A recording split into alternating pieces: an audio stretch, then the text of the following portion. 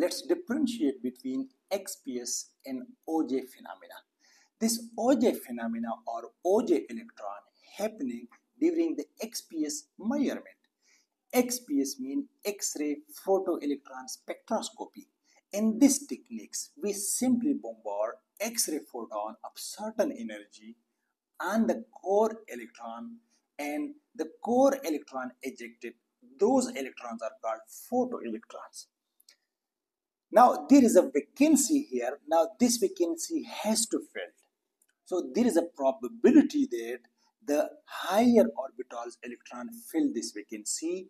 Once this electron fill the vacancy, so there might be something happening, like either there will be emission of photons, because in order to conserve the energy. But in this case, there is another phenomena where the electron eject from another orbit.